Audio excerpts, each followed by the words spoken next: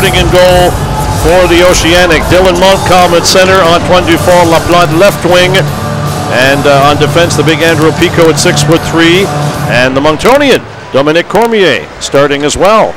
5'10", 165, 17-year-old. Loose puck in front, there's a shot right off the bat, they score! Well, I can't look down at my stats very often. It came off the face-off. Askew threw it in front to Garland, and Mike, you saw the goal. Trailing him through the middle of the ice.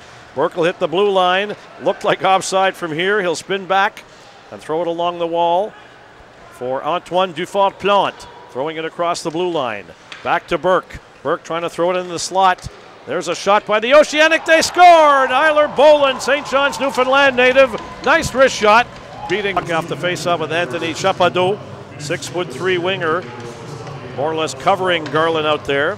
Garland picks up a loose puck at the blue line, slides it over. Nice pass to Askew. Askew cutting in on the circle. Around the back of the net to Garland. Chip pass. Bouncing puck. Garland trying to knock it in from midair as he was going by. And that had potential to...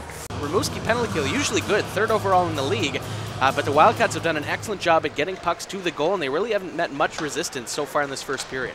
1-1 tie. Cam Askew has the puck behind the net, trying to hit Connor Garland at the other post. Garland centers it, a shot by Steve Johnson. What a save by Gandon, who fell forward to knock that out of the air with the trapper. Garland setting him up.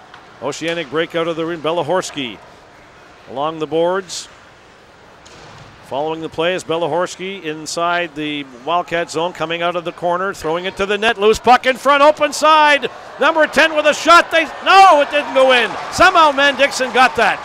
I was ready to call a